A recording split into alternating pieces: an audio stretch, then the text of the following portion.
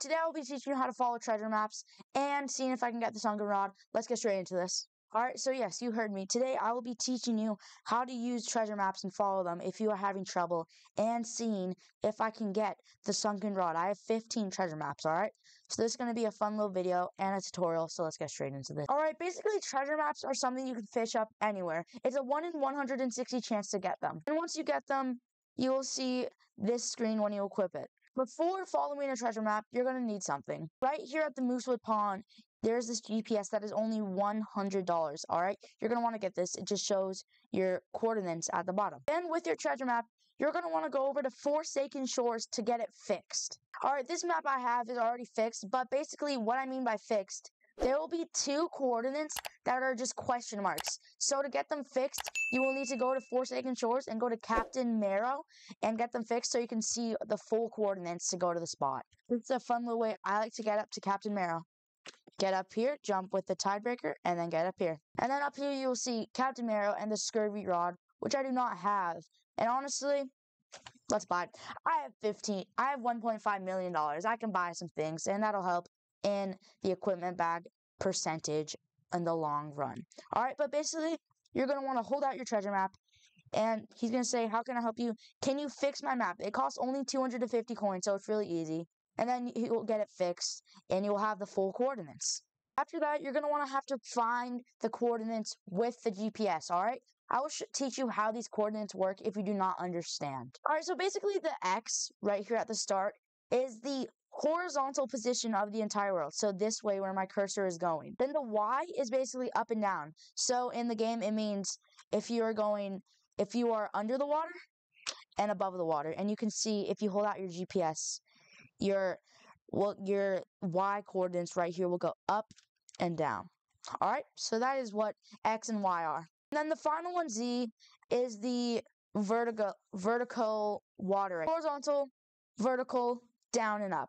So that's basically how they work. To find them, you're going to want to use your GPS by following the coordinates, alright? So let's try to find this one right here. You can see, honestly, I always skip the Y because it doesn't matter. So I just see X 1000, I like to round up the numbers, X 1000, and Z negative 1200, alright? So let's try to find that. So you can see we're way off from the 1000 right here. We're in the negative. So basically, I'm just going to keep going straight till I get into the positive 1000. And you can see all the numbers changing. You don't really have to worry about it. I like to focus on one at a time, all right? So I'm just going to go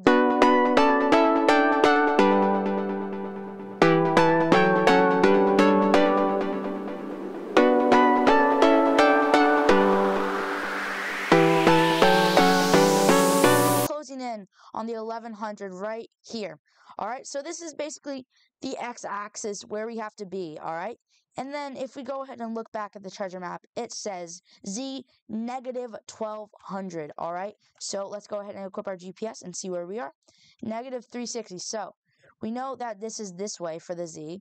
So it's not this way though, because you can see that goes down. We need to go the way that it goes up. This might go down when you're doing this too, but that's okay. It will level out eventually. And you can see I've just been sailing this way and we are here 1100 and negative 1200, and if you look right here you can see the treasure chest with the exact same coordinates as it, and you can see it's 130. It is exactly 132. Alright, so basically once you're here you can just hold E to open it, and let's see what we get. We earned 3 quality bait crates, alright, which is pretty cool, and that's just some free crates you got. Boom. And those are a lot of legendaries, so these are pretty good. But that is how you follow treasure maps. I hope you understood that. Now I'm just going to get into me doing all my treasure maps, seeing if I can get the sunken rod. Alright, these are the first coordinates. Let's go over there. So a little tip, when you get near the coordinates, I like to go ahead and go underwater to see if I can see it, and I actually do see the treasure chest over there. Alright, so I like to equip my tidebreaker, and then let's go all the way over there. Just like this. That is just a little thing I like to do. It's a lot easier than going to the exact coordinates and getting your jet ski all over whatever boat you have. Alright, 6 truffle worms. That is a very good bait actually, so I'm pretty happy with that. Right over here, we got the next treasure chest. Unequip my tidebreaker. Too fast. Unequip! Unequip! Oh my gosh, I'm flinging up in the air. Let's get this second treasure chest. Let's see what I get. You also get a lot of bobbers from these if you look. I get a lot from these. Like, look at this cute little whaley. I don't normally use bobbers. They're kind of just like normal. All right, another 6 truffle worm. I mean, I'll take it. It's free. I literally was just fishing and got all of these, so it's pretty nice. All the way down here, this one's very deep. Let's go ahead and open this up. And there we got Fillionaire. Could not tell you what the heck a Fillionaire is. Let me see. Did it go in my inventory? Yo, what is this? I'm gonna look at this in 1 second. This is kind of crazy. Hold up. This is like a scratch-off ticket. No way Fish brought gambling to the game. This is crazy. But let's see. Click. 11, 11, 6, 2. Oh my gosh, I just won 1,500 for free. Let's go. Fillionaires are my new addiction. All right, this one actually took a while to find, but here it is right here. Come on, Sunken Rod. Nope. A gold coin.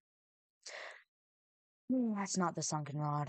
Honestly, going into this video, I did not know the Sunken Rod is that hard to find, okay? Also, if someone in the comments can tell me what a Tempest Totem does, that would be very much appreciated. All right, and let's see what this next one is. 1,200, 300. We're pretty close to this one, I'm pretty sure. All right, next one right here. Sunken Rod. Sunken Rod. Nope. Some more bait. Goodness, I don't want bait. I don't even fish with bait, to be honest.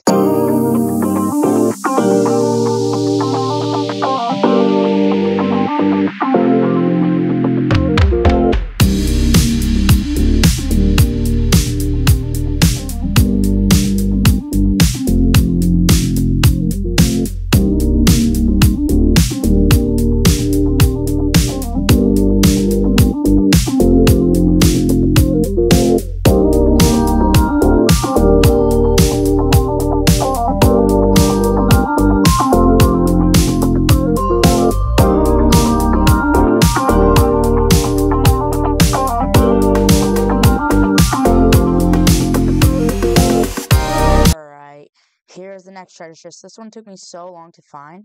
I feel like it's right by Mushgrove Swamp, which is cool, I guess. But we just got some more quality bait crates. Let me open these again. Boom, boom, boom, boom, boom. Nothing this time. That was pretty bad luck. But let's go ahead and go to the next one. All right, this one's actually on land, which is pretty cool. Let's see what it is, though. Another compass. I've got that bobber before. All right, the next one is actually right under here. And let's pick it up real quick. See what I get. Another Fillionaire. Oh, you know, I'll take those all day. Let's do that one real quick. All right, let's see what I get. Oh my gosh, that one was a dud, bro. That one was horrible. Dang it. Well, don't worry. We'll get it next time. This one's right at spawn. If you can't see it, that's because it's right down here. Let's open this chest up. Another whaley. I'm not even getting anything new at this point. This is getting boring. This ocean is so big. I'm just going in such random places to get these. An enchant relic. I'm gonna be real. I didn't really need any more enchant relics. 18. That's a lot of enchant relics. Probably like 25. Okay, should be right down here. Yes. Let's go. Another treasure chest. More quality bait crates. Oh my gosh, I don't want those, bro. I do not want those, but I will open them right now. Let's see what I get. Some night shrimps. Those aren't bad. This one's very deep down, all right? But let's go ahead, go get this tiebreaker off. And this is our last treasure chest. Weird algae. All right. Oh, somehow that's kind of what I expected. So the search for the Sunken Rod has ended for now. We will do this again, but this is what we got so far. It's not that much out of 15, but now you know how to follow treasure maps and how rare the Sunken Rod is, okay? But I hope you enjoyed this video. If it helped you out, make sure to like and subscribe. It really helps me out. But I'll see you guys next time. Peace!